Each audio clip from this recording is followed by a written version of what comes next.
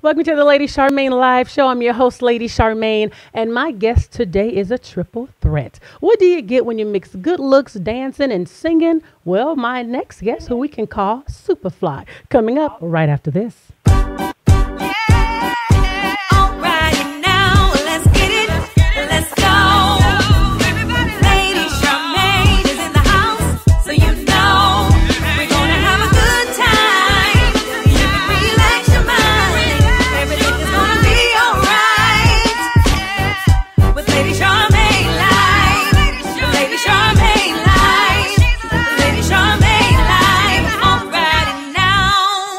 I'm Lady Charmaine, and my guest today is an actor who has starred in movies and television shows like Let It Shine, Burning Sands, American Crime, and Grownish. And he's here today to talk about the remake of the new movie Superfly in theaters Wednesday. I want you to help me welcome none other than Mr. Trevor Jackson. Welcome to the show, Trevor.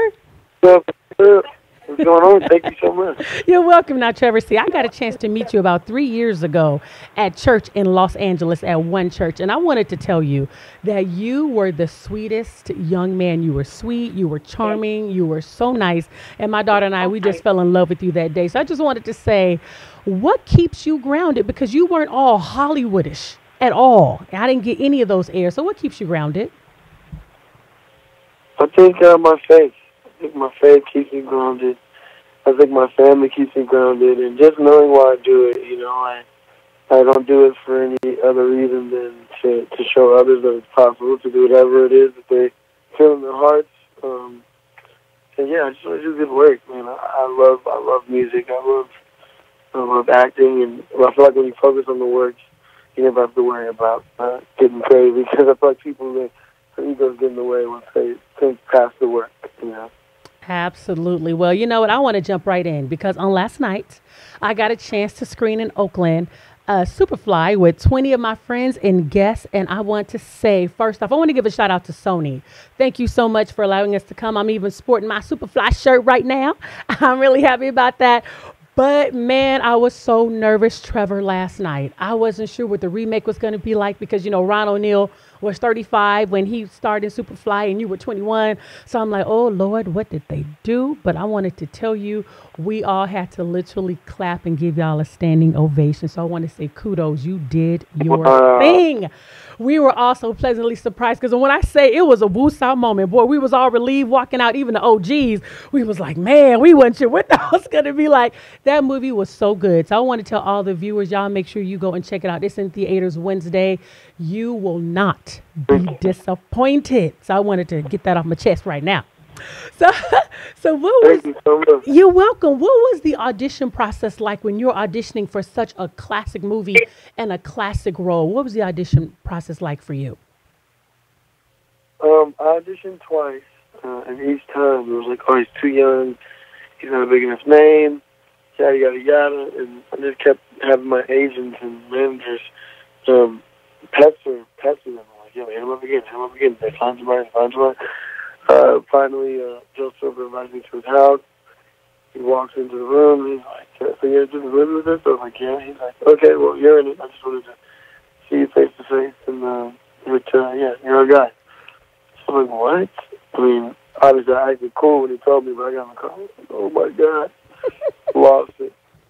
Oh, well, I'm sure you did.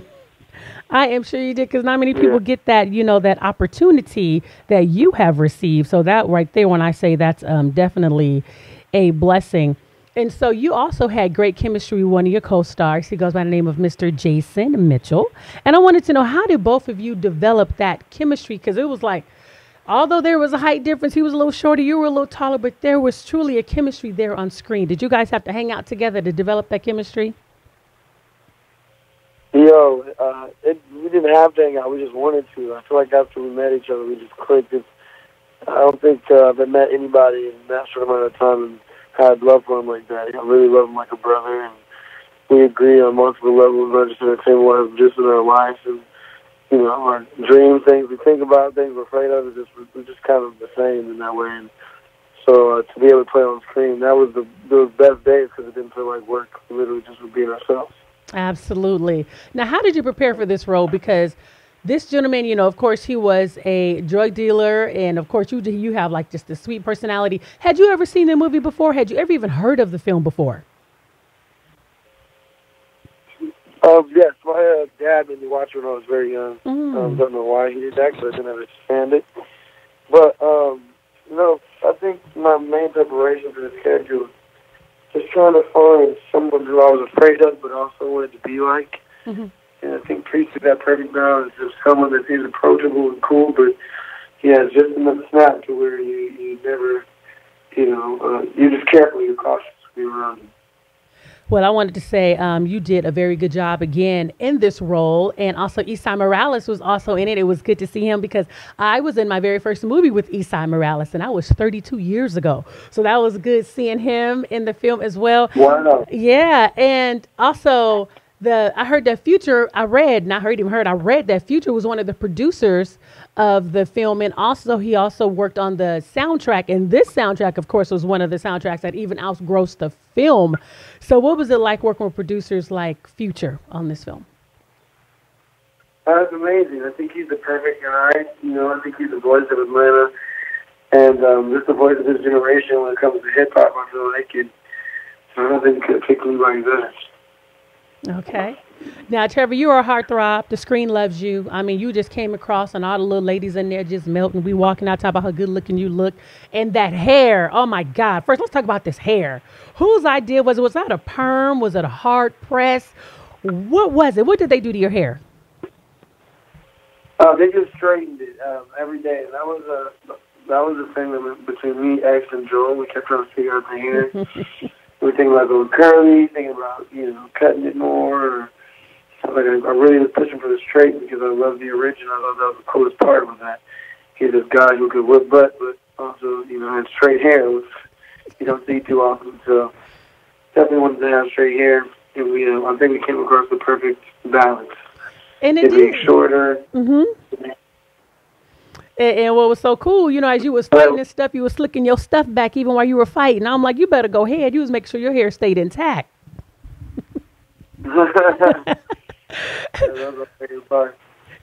But before we go, I have this one last question because, like I said, you are a heartthrob. It comes across on the screen as well. What is the age of the oldest woman that ever tried to hit on you? Well, 60 maybe. 60? Man, what was her game like? What did she try to say? What did she say when she tried to hit on you? She didn't say much. She just kind of made a sound and touched my butt. Oh.